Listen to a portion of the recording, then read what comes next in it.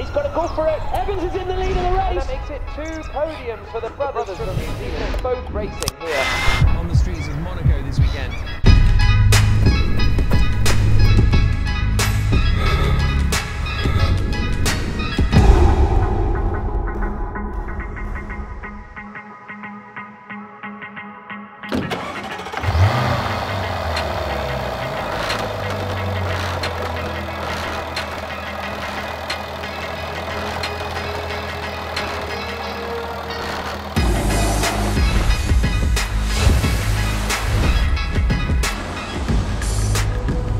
So as kids, would you ever, your wildest dreams, imagine that would be both racing here in Monaco on the same weekend? It's pretty crazy, right? Like watching it years ago on TV back in New Zealand, like at stupid hours of the morning. It's incredible, it's cool for our family and pretty crazy. I'm living here now as well. I never thought that would ever happen.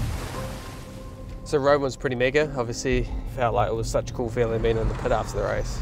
Mitch Evans through the final corner to win the Rome E-Prix for Jaguar. I mean, obviously for me it was amazing to get the first win, but it meant so much for everyone involved. You know, we're hungry for more. Thank you guys. Thank you so much for the hard work. Thank you, thank you. Because you know, it took you 31 races to win a race for Jag, and it took me just one.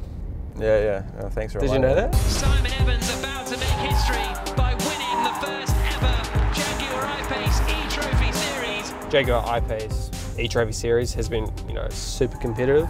There's some, really top level guys who have won lots of championships in the field. So, go out there to win. But to actually do it was really cool, and I think it surprised a lot of other people as well. And the win for Simon Evans. Rightio, you've been driving the whole time.